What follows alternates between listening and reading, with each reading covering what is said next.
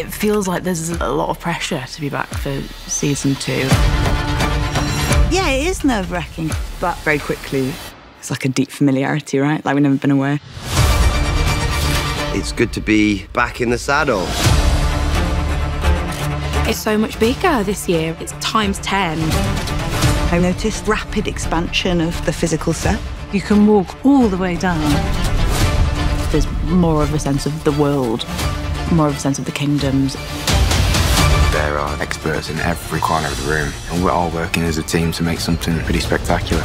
We'll do the first season justice, I hope. We've really tried to push it up a notch.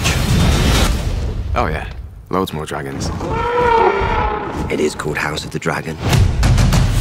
Season 2, there is a war brewing. We were excited to get into it because this is the juicy part of the drama.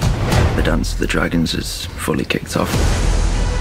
The tension is bubbling with armies being raised and alliances being formed. There are two warring factions, the Blacks and the Greens. Both are convinced of how right their claim is. Both sides have dragons. These stakes keep going up and up and up. It is a very emotional and very intense ride.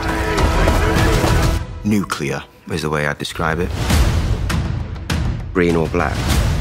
Is that a joke question? Green it up. Blacks. Team Green it is for me. I will never, ever concede. I'm coming for each and every one of them. It could go either way. Support your side, support your side. We shall see who the last man standing is.